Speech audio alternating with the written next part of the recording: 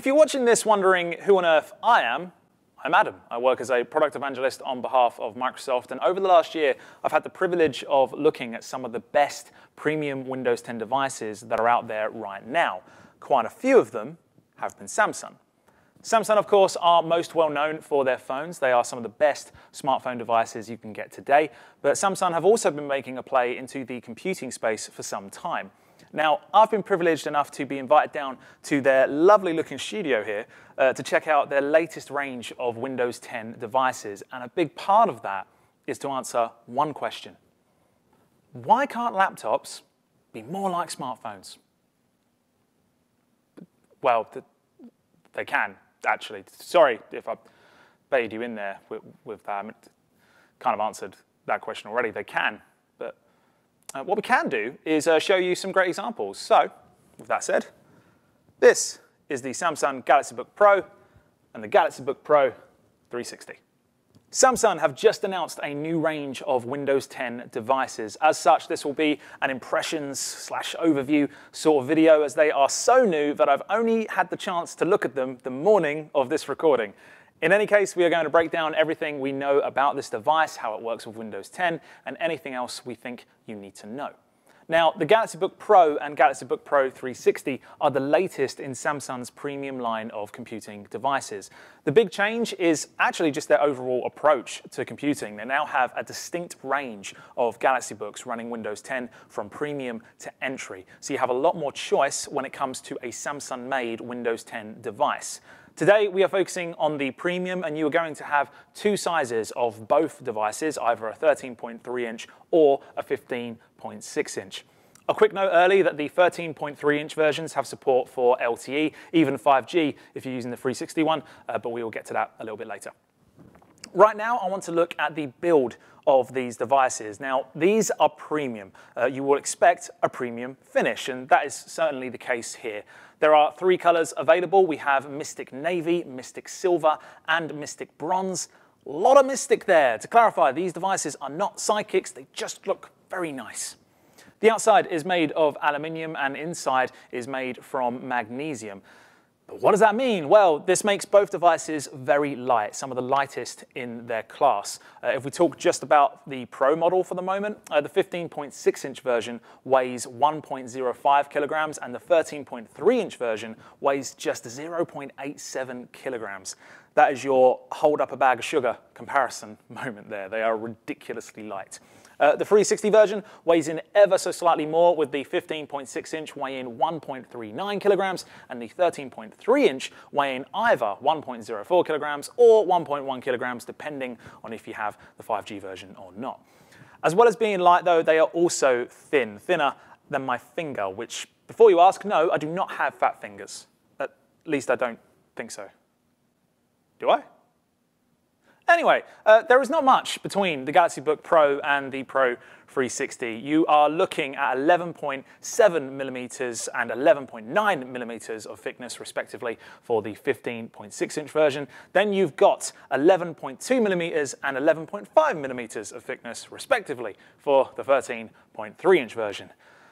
Whew, that's a lot of numbers, a lot of metrics I just spat out there. The point is, all of those numbers add up to what is a very easy device to carry around. If we bring it back to that line of why Windows 10 devices can't be more like phones, well, if a phone is pocketable, a Windows 10 device needs to be portable. And these two hit that pretty damn well, whether it needs to be thrown in your bag, kept under your arm, fit on a coffee table, you're set.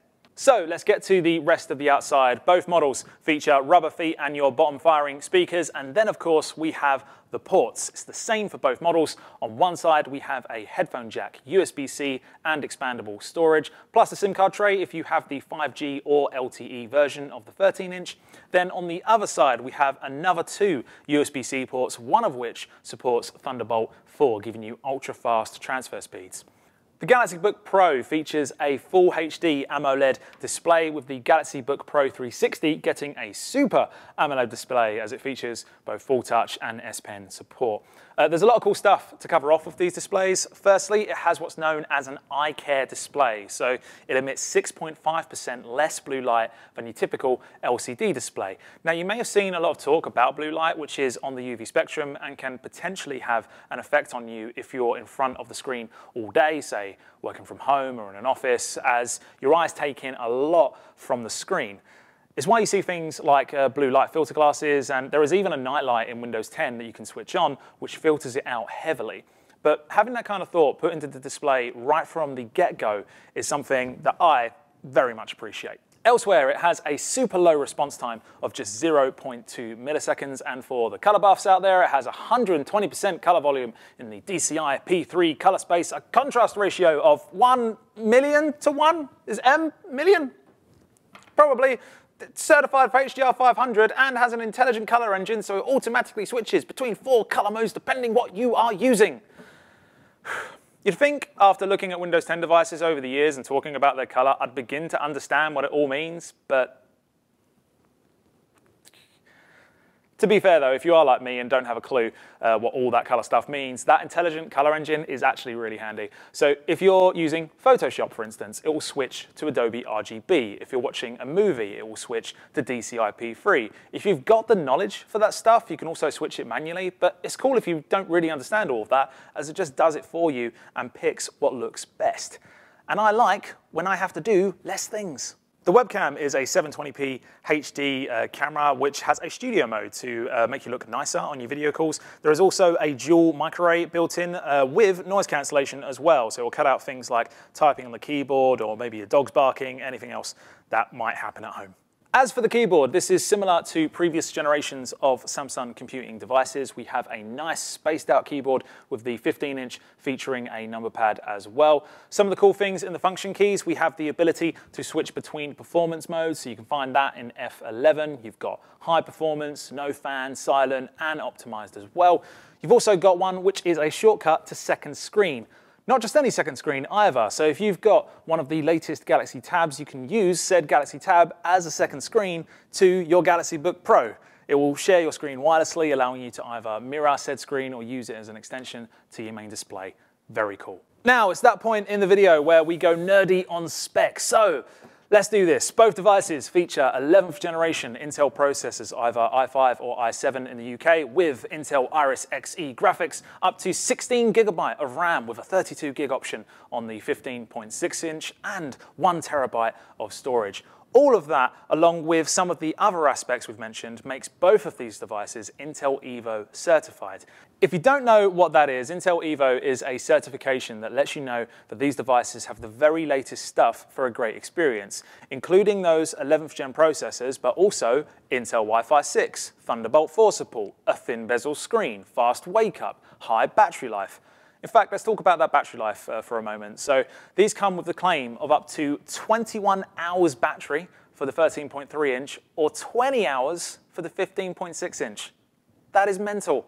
Now again, these are still very new, so I've not been able to really test that out. Plus those numbers are based on video playback time, so your mileage will vary depending on how strenuous the task is. But in any case, that is mightily impressive and should last you the whole day, from when you turn the laptop on in the morning to when you close the lid in the evening. Plus, when you need to charge it, the Galaxy Book Pro and Pro 360 come with a 65-watt compact charger that looks like the one you get with, you guessed it, your phone. There's no power brick, it's tiny, especially when you compare it to general laptop chargers that you're probably used to. So that's your spec, that's your general information, but how do these devices actually feel to use? So I got to spend a couple hours with all of Samsung's new range, from the premium to the entry. But if we focus on these two Pro models, what really struck me here was how much they've evolved from their predecessors. The Galaxy Book Pro 360 feels a lot like a hybrid of last year's Book S and Book Flex. It's kept that incredibly thin body, but now it's got that 360 freedom you get that the Flex had. The best part of both is, without a doubt though, the screen. It's just so vibrant. Even just looking at the desktop itself and doing nothing else, it's enough to wow you. One thing we haven't talked about a lot yet is the S Pen. This is a new S Pen. Gone is the pop-out stylus, and you now have, with the Pro 360, a more physical pen. Now, I quickly used it with Samsung's Air Command, which is a pop-up which you can launch within Windows 10, and did a little screenwriting. And even just from this, you can see that there are varying points of pressure. It recognizes how much you're tilting the pen, and it feels very natural as well with a softer tip, so it doesn't feel like you're just mashing the screen every time that you tap it. Now, with both devices being Intel Evo certified, they both run great. Multitasking is an absolute breeze. You've got the potential to use creative applications and a little bit of gaming as well. Those are the sort of things we couldn't really try today because of the limited time I've had with them. But in any case, the time I have had, you'll get the kind of performance that you will expect from a premium Samsung device. So, all good there. If I was to summarize my impressions of these two devices, I'd probably say this. I've had the privilege of using Samsung's previous Windows 10 range over the last year, the Book Flex, the Book Ion, the Book S. But they were all very much individual devices with their own thing. Samsung have taken the best of what they had there and they've applied it to a full range. These two are the top of that range. They are thin, light, they've got beautiful displays, they perform how you want them to, how you expect them to. We haven't even mentioned the fact that the 13-inch version of the 360 supports 5G as well, so you can pop a SIM card in there for when you are on the move, be that on the train or wherever. These are competing to be the best premium Windows 10 offering you can get today. Now, I can't tell you if that's the case. I need to try and stay impartial here. But frankly, depending on who you ask, they may well be. But that is that for now. Thanks for watching. That was a first impressions overview type look at the Samsung Galaxy Book Pro and the Pro 360. Hope you enjoyed it. See you around.